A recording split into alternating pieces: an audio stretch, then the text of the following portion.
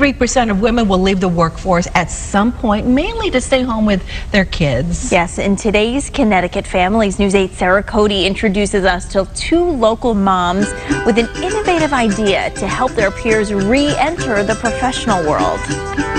Insider tips, possible questions, here are 5 common interview traps that you're going to see on your screen.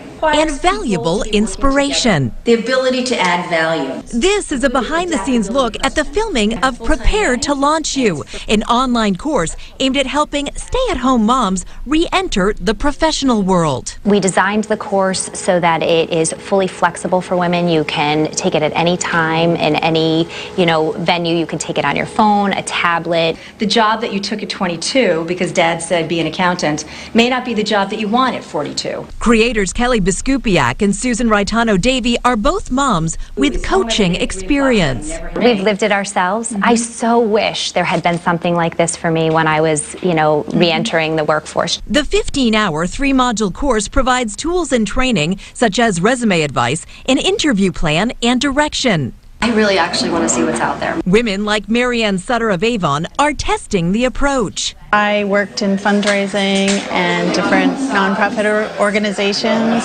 prior to having children. While looking for a fulfilling job, the single mom of 2 college students is gaining confidence. I mean, my life has been all about my children and about getting them, set and organized and, confident. And so now it's time for me. So I'm happy about that. Those gaps in your resume, the fact that you might have some skill deficiencies is going to be so much less of a problem now because employers need good people. The labor market is favorable in need of female leaders. Biskupiak and Raitano-Davey urge women to reclaim their dreams while enhancing their lives on a professional and personal level. I've seen people who have been out of work for 30 years return successfully.